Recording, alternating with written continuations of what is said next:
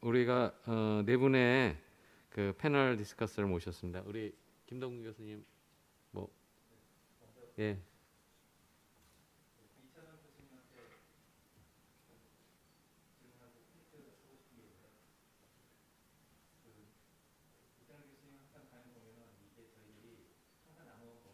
볼 수 있는 그런 그래서 해안을 주신 것 같습니다. 감사드리고요.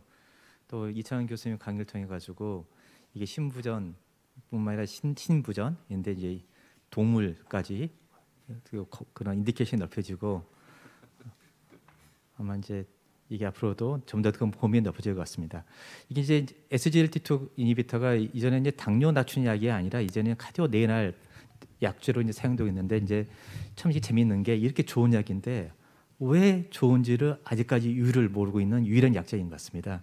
아까 설명할 때 헤모다이내믹하게 이게 주로 되지 않느냐 하시는데 물론 그게 일부분 관여하고 있다고 생각되지만은 이게 우리가 보통 보면은 이러한 나트리 유리시스 보면은 이게 우리 몸에는 이게 컴pen세이션 패스웨이가 발달되기 때문에 아마 우리가 그런 클리니컬 데이터 보면은 계속적으로 이렇게 좋게 되거든요. 계속 1년, 2년, 3년 지나서. 그래서 저는 그거 플러스해서 이대한 카디오 쪽에 특히 하트 쪽에 다이렉트하게 액션하는 작용이 있지 않을까 추정하고 있습니다. 왜냐하면은 이게 동물 실험들이지만은 아이솔레이트 하트에 이스키미 체인지를 주면은 이런 다파라든지 엠파를 주면은 이런 그 리바스큘레이션이라든지 아니면 인포메이션 줄여주는 되어 있거든요.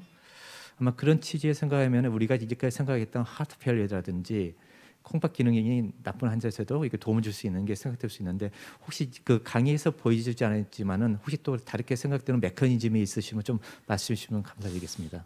글쎄, 저는 개인적으로 뭐 여러 가지 메커니즘을 얘기를 하는데 다 추정이고 뭐 예를 들어서 뭐 헤모 콘센트레이션 때문이다 또는 뭐 키톤 바디가 많이 나온다. 그다음에 뭐 심장에 있는 SGLT1이 뭐 심장 근육에 있다 뭐 이런 여러 가지 얘기를 하는데 제가 보기엔 그건 확실치 않고 마이너한 것 같고 그냥 아이디얼 다이우레틱스로 설명하는 게 맞지 않나 그렇게 생각이 됩니다. 여태까지 이렇게 좋은 다이우레틱스를 가져본 적이 없는 거죠. 그래서 플라즈마 볼륨이 7%가 준 상태가 계속해서 유지되는 걸로 되어 있습니다. 그래서 뭐 여러 가지 핵의학 검사를 해보면은 베셀월에 있는 소디움도 빠져나가고 인터스티듐에서도 빠져나가고 해서 헬스해지는 거죠. 날씬해지고. 그다음에 이제 그로메룰라 프레셔가 인트라그로메룰라 프레셔가 7mmHg 정도 주는 걸로 되어 있습니다. 그래서 혈압약 써도 콩팥은 지키지 못하죠. 오히려 콩팥을 망가뜨리는데 AC 리미터 ARB를 쓰면 물론 그로메룰라 프레셔가 떨어져서 콩팥을 지켜줄 수 있습니다만은 그 AC 리미터 ARB 가지고 스터디한 것보다 이게 훨씬 더 메가 트라이얼이고 즉 믿을만하고 그 다음에 효과도 훨씬 더 드라마틱한 것 같습니다. 그래서 제가 생각할 때는 헤모다이내믹 이펙트로 이해하는 게 맞지 않나 그렇게 생각이 됩니다. 예, 감사합니다. 다음 온라인으로 우리 김서준 교수님 접속되셨는데요. 뭐 코멘트나 질문 있으시면. 예, 선생님 감사합니다. 그 네 분 강의 너무 잘 들었고 제가 이철원 선생님께 그 아주 짧은 질문 하나 드리겠습니다. 뭐 선생님 그러니까 인클래스 이펙트하고 우리가 디퍼런트 몰리큘러 이펙트를 구분해야 될 것 같은데 아까 잠시 언급해 주셨지만 SGLT2에 대한 셀렉티비티가 과연 높은 게 좋을 것이냐 아니면 상대적으로 이게 너무 높다 보면은 SGLT2가 블럭되면서 SGLT1이 업 레귤레이션 돼가지고 오히려 SGLT2 이니비터의 효과를 반감시킬 수도 있다는 주장이 있기 때문에 이게 어느 정도 밸런스를 맞추는 게 더 나을지 그 디퍼런트 몰리큘에 대한 차이를 잠깐 설명해 주시면 감사하겠습니다. 그 SGLT1 이니비션을 하면은 인테스틴에서 작동을 하기 때문에 특히 이제 카나글리플로진 스터디는 사실 두 개의 연구를 합쳐서 발표한 겁니다. 그렇게 하면 안 되는데 미국 FDA에서 서로 다르게 가던 두 개의 연구를 합쳐서 결과를 내고 그거 가지고 허가를 받았죠. 근데 거기에서 그 본 프랙처 문제가 있어서 SGLT1을 이니비션 하면은 안 좋지 않을까.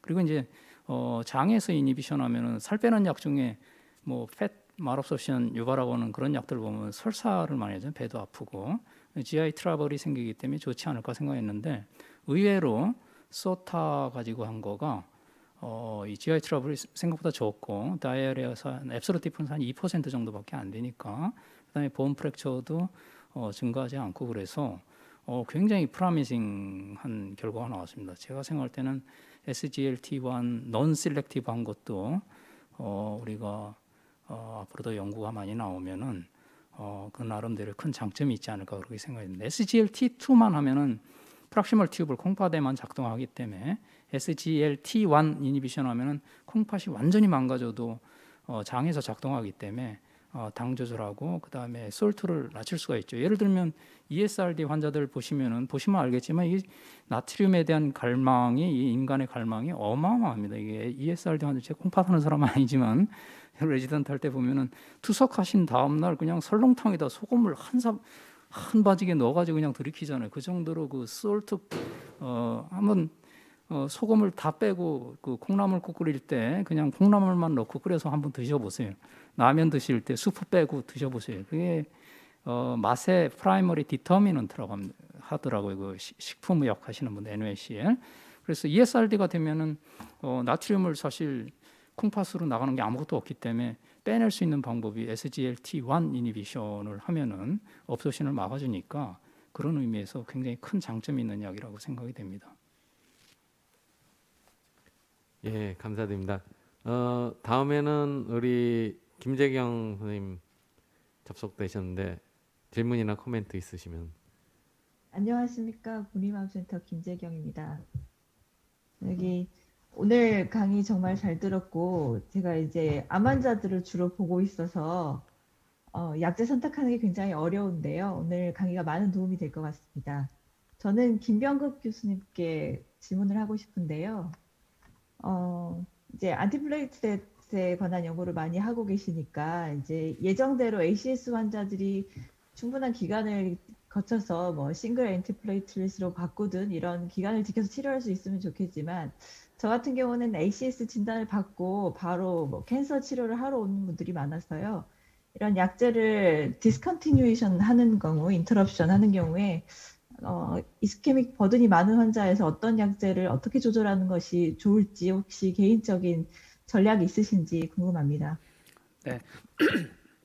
선생님, 아주 정말 그 저희 클리니컬리 굉장히 중요하고 꼭 또 생각해야 될 그 중요한 질문인 것 같습니다. 저희가 티코 연구, 그러니까 이제 포턴트 P2Y12 이니비터 모노테라피를 함에 있어서 가장 중요하고 가장 문제됐던 게 방금 말씀하신 것처럼 이 약제를 인터럽해야 되는 상황이 생겼을 때 어떻게 할 것이냐라고 하는 거죠.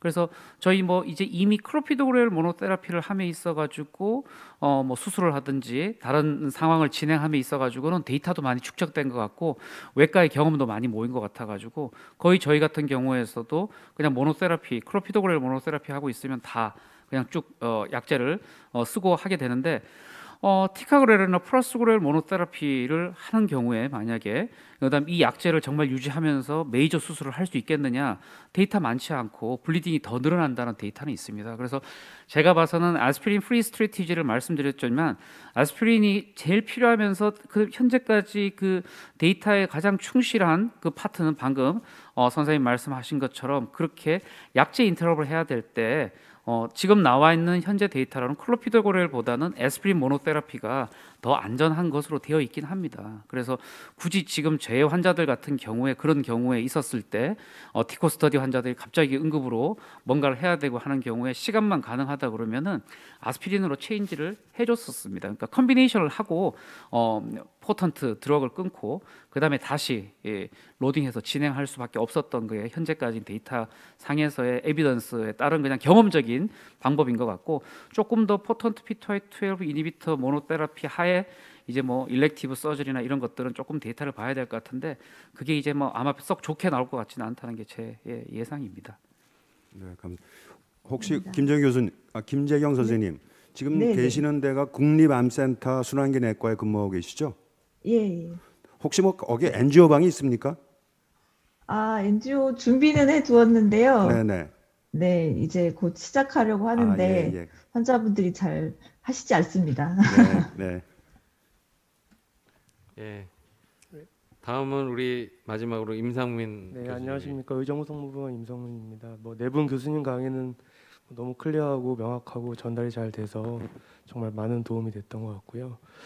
뭐 궁금한 점은 수도 없이 많은데 일단 시간 관계상 정영훈 교수님 강의 잘 들었는데 어쨌든 애니제미아 인컨클루시브하지만 프라슈그렐이 좋은 쪽으로 이제 발표가 되었는데, 프라슈그렐 같은 경우에는 처음 약 개발되면서부터 또 일본 여러 연구에서 도즈 리덕션에 대한 데이터가 많고 프로토콜에 들어가 있고, 사실 티카에 대한 도즈 리덕션은 오프라벨이긴 하지만 혹시 같은 세팅에서 티카도 하이비알 경우에 60ml 도즈 리덕션을 1년 이내에 할 수 있었다면 과연 그런 게 리얼월드에서 영향을 줄 수 있지 않을까 하는 생각이 좀 들어서 그런 부분에 대한 코멘트 좀 부탁드립니다. 네, 좋은 코멘트 감사드리고 아마 다들 그렇게 생각하고 계실 거고요. 지금 관련해서 유럽 쪽에서도 이미 연구가 세팅이 되고 아마 조만간 아까 나바레즈 이제 그 친구인데 그쪽 그룹에서 지금 시작하고 있고요. 시작하려고 준비 중이고 저희도 이제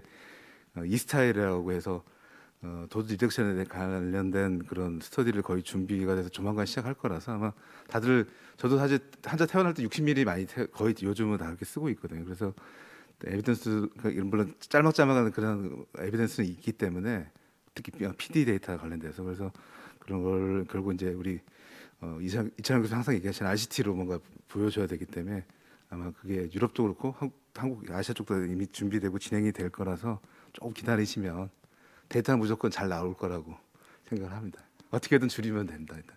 아주 하이 리스크만 아니면 그럴 것 같습니다. 예, 감사드립니다. 예, 이철환 교수님.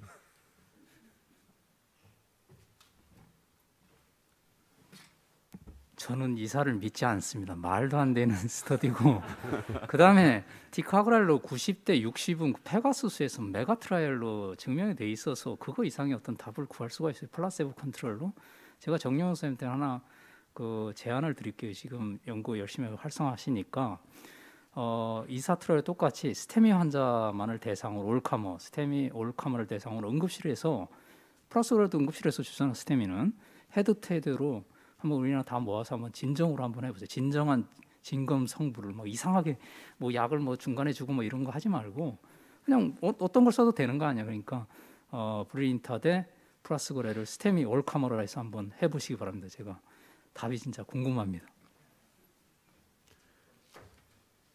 예, 마지막으로 김상 교수님, 예, 혹시 사실 트리그리사이드가 높으면은 그렇게 쓸 약이 별로 많지 오메가3나 이런 거 써도 별 시원치가 않고 그런데 실제적으로 페노바이브레이트밖에는 우리나라에서 국내에서 어벨러를 하지 잘 않은데 페노바이브레이트 가끔가다 이제 크레아틴 올라가는데 되게 올라갈 때 고민이 되는 게 컷오프 밸류를 어느 정도까지 자꾸 끊어야 되는지 그런 거에 대한 데이터가 있나요?